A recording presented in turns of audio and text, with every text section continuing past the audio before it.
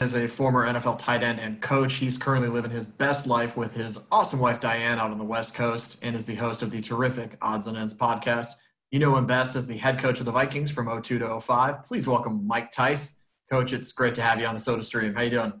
What's going on, Devin? My man. How you doing? Been good. Life is good. How are you guys? How's that married life treating you? Oh, it's terrific, and having you guys there meant everything in the world to us. Beautiful day. Beautiful day. I appreciate that.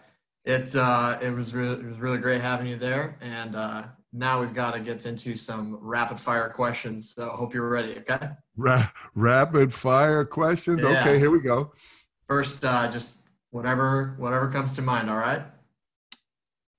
And yes. All right, so would you rather spend the rest of your life completely blind or in an Olive Garden? In an Olive Garden.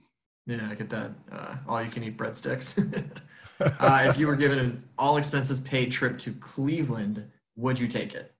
Absolutely. Yeah. All right. Hot dish or casserole? Hot dish, of course. There you go, my man. If a movie was made about your life, who would be the actor that played you? Fred Gwynn. Ooh, all right. That's a deep cut there. I like that you knew that right away, too. Would you rather have your head be the size of a tennis ball or the size of a watermelon? I just broke my coaster. Oh, no. Go ahead, say that again. Would you rather have your head be the size of a tennis ball or the size of a watermelon? Oh, geez. Size of a watermelon. All right. Minneapolis or St. Paul? Minneapolis. All right. Now, in an act of self-defense, how many fifth graders do you think you could fend off? Oh, my God. At one time. I wouldn't even think of that. I don't know. 15. All right. I could see that. Yeah. Would you rather wear a shirt that's kind of itchy or a pair of shoes that has a small little rock in it that you just can't get out? Oh, a pair of shoes with a rock. Really? All right. And what do you think is more realistic, ghosts or aliens? Ghosts. All right. And if you have one sport to watch the rest of your life, what is it? Horse racing. All right. Nice. That's good. Well, appreciate you stepping into that. So as we're kind of moving in there, I really have been curious. Well, first of all, I hope your coaster. You said it broke. Oh no! It did not break. There we go. My water glass stuck to it. Yeah, I saw it like come up on the stream. I think it got sticky from the margarita I had in it the other day. Yeah. That's as good a reason as any to have one get sticky, right? Right, no kidding, right? Have you guys been enjoying, I guess, as many margaritas as you want because you can't really go anywhere? No, you can't go anywhere. Happy hour is a tough thing now because it's like almost daily. Yeah, and I mean, if I'm remembering, correct me if I'm wrong here, but Washington is one of the more heavily impacted states, no? Well, it's where it started, where the COVID-19 started. Yeah. We haven't had the most deaths or the most cases. I think our governor has done a nice job of officially locking down the state on March 23rd. Yeah. Don't like it, but we're still alive. Yeah, kind of a necessary evil, so to speak. Yep. Yeah. Well, I'm glad to hear that you guys are, hanging in there and doing well. I saw on your Twitter that you guys are starting to do some puzzles. Did you finish any of them yet? We finished one and we started another. All right. Yeah, we finished the one on New York City, which was ironic, but yeah, that was the only puzzle we had downstairs that wasn't a Christmas puzzle. So what puzzle are you working on now? We're just working on the puzzle that my sister gave me. That was my mom's. So Mo sent it to me, and so we started that one. It's just nice, just like a scene, nothing extraordinary. Okay, gotcha. Well, so I mentioned that I had seen your things on Twitter. I did actually want to give you a little bit of some praise, I guess, on the Twitter account because I've gotten a little kick out of every once in a while I'll see somebody say just something unnecessary, like just out of nowhere. Like there was one tweet recently where somebody responded to a tweet that was like Mike Tice is a tool, and you just responded, you're like, thanks. Yeah, no, I think that I started tweeting about July. I thought, it was necessary with trying to do the podcast. And Yeah, also I started tweeting for Dynamite Foundation. So that was nice. But yeah, every once in a while, there's some tool out there that, tweets something stupid. yeah, He has his forum, and then I usually check. And most of the times those guys that tweet have like 15 followers. So yeah, I find it that, this is their chance as losers to jump out there and get a forum. So I always, yeah. send the heart back, like the tweet. And then I'll, said to this last particular person, hope you're home and safe. Yeah, no, I think that's a great way to handle it too, because I mean I just know your personality. I know that it's a classy way to handle it, but it's also so silly because it just takes the wind completely out of their sails. Yeah, really. Where are you going to go from there? Yeah, it's not like what's he gonna do? Come back and be like, yeah, well, you're still a tool. Right. Good one, man. So I know you mentioned that you're if you're stuck watching one sport, it'd be horse racing. How long have you been watching horses and riding the ponies? Well, I started following the horses when I went to Maryland, University of Maryland. They had a couple of real nice tracks there, Pimlico, Laurel, Bowie, Timonium. When my friend Billy Clinky, who little Billy, became a jockey, I really got into it. So in the mid 80s, really was when I, first started to have any money, and when I first started to enjoy going to the racetrack, and Di and I bought our first horses in 1985. Oh wow, I didn't realize it was that early. How'd Yeah. that horse do? One of them won after a few races, and the other one won its first race that it ever ran. So that was pretty Nice. cool. Yeah, Yeah, yeah. that's awesome. And And my I friend mean, Billy, the little yeah, guy. little guy. Yeah, he wrote it. So that was cool. That's really cool. Yeah, I knew that. I knew by the time that you guys got up to Minnesota and we got to know you guys, I know that obviously you'd gotten pretty well established within the horses. In terms of really like knowing everything and knowing who's who. And I think is that around the time that you guys started going to the Derby every year? Yeah, and I took your mom and dad to the Derby too. Yeah, I remember that. That was I was like kind of jealous because I always enjoyed going to Canterbury whenever we would do that. But Canterbury does a nice job. yeah, I like everything. Whenever you get to make it out to Canterbury, what are your thoughts? I know Canterbury does, a couple times a year they do like the silly races, like they'll do like the wiener dogs and like the camels and stuff. Do you like those as much or not as much as the horses? Well, me, I go out to bet the horses and look at the Sure. horses and get the smells and watch the people. Some people go out there to spend a day and take the kids out, and we used to take our kids out on Fridays. And some people don't like to wager or bet, so giving them more things to do, I think it's a form of entertainment. So yeah, I don't mind the camel races or the hot dog races with the little dogs, and they have those here in Seattle at Emerald Downs as well. Yeah. So yeah, I was wondering about that. How close are you guys to Emerald Downs? Quite a ways. We're about an hour and 10 minutes.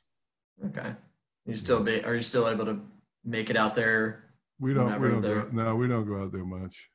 okay? You guys, you got. I'm trying to think. The Derby was not able to happen this year, right? Because of all this stuff. Supposed to be Saturday. We're supposed to have been there. So Yeah. Adrian texted me today. That's my daughter, Adrian. Yeah.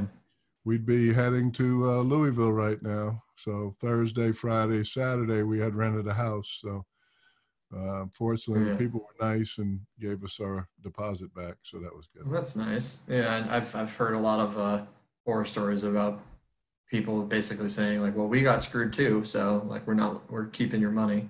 Yeah, Um, we got lucky. Yeah. Are they, is the Derby planning on rescheduling later this summer or? They rescheduled for Labor Day weekend, but we'll see how things go. Yeah. I personally think they're still iffy to run the Derby and have the Derby with people at it. And I'm not sure that I can't speak for Churchill Downs, but I'm not sure they'd want to run the Derby without the pageantry and the people. Yeah. I can't, I mean,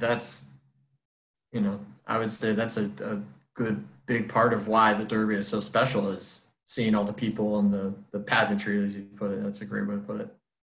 Um, Absolutely. I mean, would you go if they say like, either, people that have owned a horse before basically, and that kind of cuts off a lot of the people, they put a limit on there. Would you go to that or? Well, we're talking about it. We're playing with the idea. I mean, the one thing I have to look at is not to be funny, but would I be able to resell my tickets? Oh You know, man. I have a lot of money invested in those tickets and a seat Yeah. license. So if I can't, get that money back, or if Churchill Downs allowed us, which I think they should, to use your seat license and your ticket, because we had to pay for the tickets and everything up front Hmm. for next year, without a doubt, I would just use it for next year because, Yeah. going to Derby on Labor Day weekend, I'm in football mode, man. Yeah. The Yeah. only At that the only point. horse racing I'm thinking about when football starts is the Breeders' Cup, and that's not till November. So Yeah.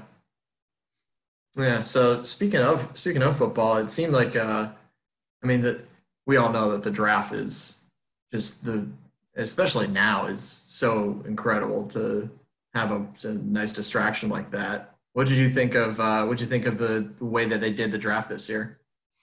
I thought they did a nice job. Based on what they had to work with. I think the commissioner could have had a little bit uh, more flair to him, but that's not the way he is. Yeah. He's not a he's not a comedian, and he's not a out there in front guy. So he was a little stale, but Yeah. I thought they did a good job based on what they had to accomplish, and it was the most watched draft in the history. So obviously, the fans are yearning for something new besides Hmm. replays of the you know 2015 Super Bowl. Yeah. What did you I know that the Vikings drafted a guy from kind of over in your neck of the woods, Ezra Cleveland. Yeah, Um, yeah. He's from Spanaway here in Washington, Bethel High School, yeah. Boise State kid. I looked at him. I spoke about him on the podcast. He was not in my. I only did the first rounders or who I thought were first rounders on my podcast, Hmm. but he was a young player that I did mention and Yeah. gave him a shout out, especially since he's local boy. Yeah. Yeah. I'm sure. I remember hearing that on your pod. Do you think that, is he, I guess, factoring in the fact too that there's not going to be the same off-season program, but do you think that he is a guy that could potentially come in and challenge Riley Reef, Riley Reef for the starting job? Well, I think he's going to have to. Hmm. Riley's more, in my opinion, a right side player, and there needed to be some form of an upgrade there on the left side. Hmm. This young kid, Ezra Cleveland, he's athletic. I'm sure Yeah. I see he looks smart. I haven't interviewed him, so I couldn't tell you, but he looks like he knows what he's doing. When you watch tape on him, you don't see, a bunch of mental errors, if any. So Hmm. it's the matter of can he, pass protect on third down and when they have to drop back and pass, because I think that's the biggest issue with the Vikings offensive line is when the quarterback needs to drop back and the whole world knows it's drop back time.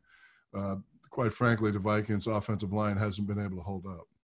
Yeah, and obviously you have a very long and successful history with fixing not great offensive lines. Is there anything that pops out to you that they could be doing better specifically?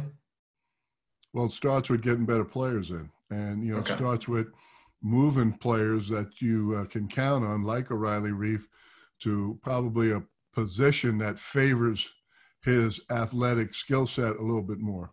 Hmm. And so you mentioned that you see him as kind of a right side player. I've seen a lot of members in the media that think about these types of things speculate that there's a scenario where he transitions to either a left or a right guard. Is that a position that you think he would be successful in? When I graded him coming out, I graded him as an inside player Mm-hmm. or a right tackle. And Okay. he's had a tremendous career. He's got a lot of character. He's done things for the team that are not really what he's supposed to be doing. He's not supposed to be the left tackle. So Yeah. good for him. And so they'll find a place for Riley Reef, if it's not the left tackle position, where he can help the team win. Yeah, absolutely. So, what about last year's right tackle? I believe he was in the second round. Brian O'Neill. He was another kid that was kind of a big athletic guy that was not super polished, but he came in and I thought he played pretty well last year at the right tackle spot. Do you see him as somebody that could be a left tackle, or is right tackle kind of a best place for him? You know, I don't know. I don't know that. You know, I haven't really studied his movement skills. I find it hard to believe that they're going to start flip-flopping guys. Um, Hmm. you know, instead of making one change where you bring in a new player and then move another player to one position, you start flip-flopping guys and making multiple moves. You know, it's not like their offensive line was terrible. So Yeah. I just think they need to, obviously they can run the ball. They need to make some changes in regards to, you know, pass protecting when the whole world knows you're going to drop back and throw the ball. Right. All right. What did you think about the Vikings draft just overall? I know just from following along that you were following it pretty closely. How do you think that the team did, Rick and company? I thought they did an outstanding job. They made some really smart trades. You know, I thought trading back with that second pick in the first round was an outstanding move. Hmm. Picking up Jefferson, you know, the wide receiver Yeah. from LSU to add to the signing of Sharp from Tennessee, a player that I liked when he was at Tennessee. Yeah. I think that's a good move right there. Then they just kind of put a fishing net over a lot of areas where they had some needs to improve, getting another pass rusher for Daniil Hunter. They got Pierce in free agency as an inside player. Michael Hmm. Pierce from the Ravens, good young player, active young player, and getting his tackle Ezra Cleveland, and then being able to sign back a couple of their young free agent offensive linemen. I think they went out and threw a fishing net and brought in some defensive players. You know, you get that many players. They had 13 picks, I believe, in the second and third day, if I'm not Yeah. mistaken, and being able to, you know, bring in a lot of players instead of having to fight for them in college free agency is going to help them retool that cornerback position where they lost three players, you Yeah. know, in free agency. I think overall, I didn't look at any of the grades from any of the other sites, but I certainly would give the Vikings a B plus or an A minus. Nice. Was there any other teams that you thought had just a really outstanding draft, even better than the Vikings? You know, I really didn't go back through the drafts yet, Devin. I'm working on Hmm. the Arkansas Derby for this week. So I Sure. moved from, you know, one project to study to the next. I've been involved in studying the horse racing for the first couple of days this week. Have not really circled back around and looked at, like I said, any of the grades that the teams got from, you know, Hmm. some of these sites or know-it-alls, or Yeah. you know, really what the other teams you know, did pick up. And as far as their needs were concerned, I know I did chart all the needs for all the teams and all their free agent moves, plus and minus. And Hmm. now I'll go back through here in the next couple of weeks and look at, you know, their additions via the draft. And also you got to look at these late free agent signings, some of these veteran guys that were teams were sitting waiting on until after the draft to see what holes they were able to fill during the draft. Yeah. I mean, I know that uh, at the time that we're recording this, the free agent quarterback market is unusually strong right now with Cam and Andy Dalton just got released earlier. Excuse me. And I think Flacco's still around. So it's, And then Cam signed a 1-year deal with, gosh, I'm drawing a blank right now, but Cam's off the street right now. Oh, with, did he go to Green Bay? Where did Cam Newton go? I can't even think. Oh, New Orleans. Yeah, Cam went to New Orleans. Yeah, so. I think that was Jameis Winston. Oh, you're right. Jameis Winston. Yeah, you're right. Yeah, that just happened. 1-year deal, right? Yeah. 1 year with a lot of pretty heavy playing incentives. So it seems to me, at least from a contract standpoint, that if something happens to Breeze, that it would be Jameis going in and not Sean Payton's golden boy Taysom Hill. Well, maybe they don't see him as a full-time quarterback. So. Yeah. Hard to say. I know you guys, especially that, I think it was the 03 team where you guys got really fun and creative with the offense. I mean, do you guys have any players that you used in that kind of gadget role that stick out? When we were with the Raiders, we were able to have, as you know, the Vikings had him, Cordell Patterson, for a year. We were trying to do some things with him, Wildcat-wise, and in different ways, trying to get him more touches. That didn't really seem to pan out. Probably didn't get him enough touches, but, he was one of those, hybrid type players that you're trying to get more touches and you try to find creative ways to get him more touches. But he's one that stands out, and he has kind of made a career of that in the NFL. Yeah, no, it definitely has. Thinking back too, especially to your Vikings days and all that, if you think back on, I know you've been in the locker room with hundreds, if not thousands of different players, but are there any players that jump out to you as some of the funniest guys that have just a good, funny story or anything? Well, everybody's got their own personalities. There's a lot of guys that have had moments of, hilariousness. One of those guys that, always was comical and always had. In fact, now he's doing stand-up comedy is Matt Burke from St. Paul, Minnesota. He always seemed to have a little tidbit for you to put a little smirk on your face. So yeah. Did Burke ever do stand-up for the team, or just go around making jokes with everybody? No, he never did stand-up. So I'm going to give you one more question. I got to go do a podcast with Hall of Fame trainer Bob Baffert here in a second. I know. Excuse me. I was going to say, I know that you've got to run here, so we really appreciate it. I was actually hoping that you could give me one quick story, because for those who don't know, you and my dad coached together. My dad was on your staff for the whole time, and you guys have been good friends for 20, 25 years almost. And I was hoping that you could give me a quick story that would embarrass him the next time I talk to him. Oh, that's an easy one. So we used to, coach the offensive line together. Dean was my assistant. Yeah. And we were in the indoor facility, and the guys were running their 40. And I can't recall if they were running it for time or they were running it in an off-season program. Well, Dino decides he's going to run with the guys. Your dad pulled both hamstrings. Both hamstrings. Never seen it happen before. Both hamstrings, running with the guys. Finished. He didn't go down. But for about 2-3 weeks, back of your dad's legs were purple. He could have been the Viking mascot. His legs were so purple, he could have been the Viking mascot. Oh, that's good. Yeah, that's really good. That's my embarrassing Dean Dalton story. But I appreciate that. Doing really well. Your dad's worked really hard and is doing extremely well with his project. I'm really happy for him and really proud of him. So.